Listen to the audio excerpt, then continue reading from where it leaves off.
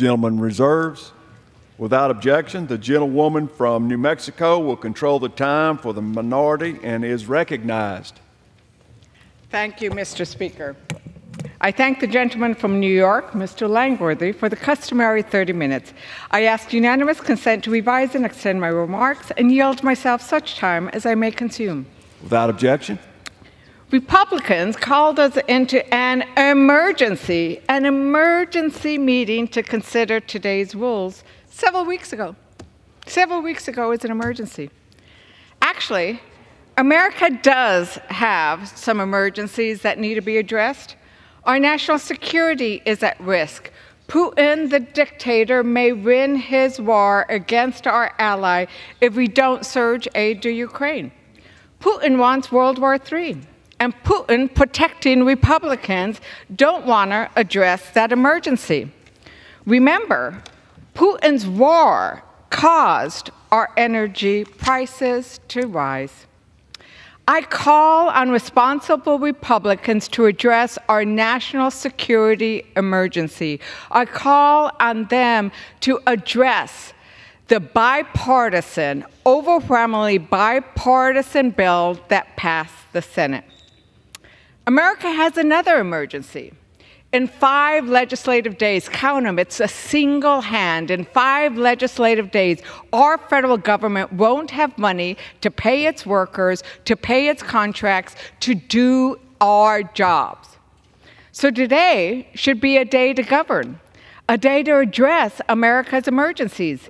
Instead, we are taking up one of the most precious resources we have in Congress, and that is floor time, for an election ploy to help certain New York Republicans win their next election.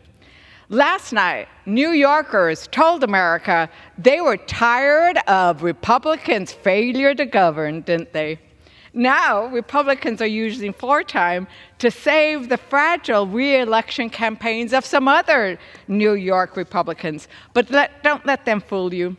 H.R. 7160 is simply a Band-Aid for a problem that the twice impeached, 4 times indicted former President Trump and Republican congressional folks caused in the first place. They created this problem that they now want to put a Band-Aid on. They capped the SALT deduction in their tax bill to give tax breaks to the wealthiest corporations and CEOs. As we know, Republicans and Trump seem to care more about the richest Americans. There are real emergencies that all Americans want this Congress to address. The federal government could shut down in just 2 weeks, an absolute disaster that these bills don't even mention. That should be our priority. Yet we have another week of chaos and dysfunction of dealing with things that are not priorities for the American people. It's another week that Republicans allow small sections of their party to dictate what we see on the floor based on their re-election priorities. It's another week that extreme MAGA Republicans push partisan political stunts.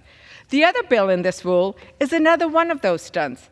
H.R. Resolution 987 is a non-binding, politically motivated resolution that does nothing, nada, nothing, to lower energy costs or provide effective energy solutions. Like so much of what Republicans do in the House, it's a distraction from the real bipartisan work Congress must do. And from the first paragraph, it's wrong. Just yesterday, we got a new Consumer Price Index report, which shows energy prices fell last month. They have fallen 4.6% in the last year. The United States is producing more oil than ever before, more than any time during the Trump administration. More importantly, energy is not just oil and gas. The Inflation Reduction Act that Democrats passed and President Biden signed into law last Congress created more than 170,000 clean energy jobs in the U.S. so far. Wind, solar, geothermal, these are important elements of our American energy portfolio. The Inflation Reduction Act provided $369 billion in investments for clean energy and for reducing greenhouse gas pollution. This resolution that does nothing is just wrong. Do nothing. It's a do-nothing Congress. It's a yet another day in our do-nothing Congress. And let's not take our word for it. In the first session of the 117th Congress, 81 bills had been enacted into law. In the first session of the Republican-led 118th Congress, 34 bills. That's all, just 34 bills. One of the most unproductive Congresses in modern history. The American people deserve more. They want more. They want us to do our work. So with that, Mr. Speaker, I urge my colleagues to vote no on the rule, and I reserve the balance of my time.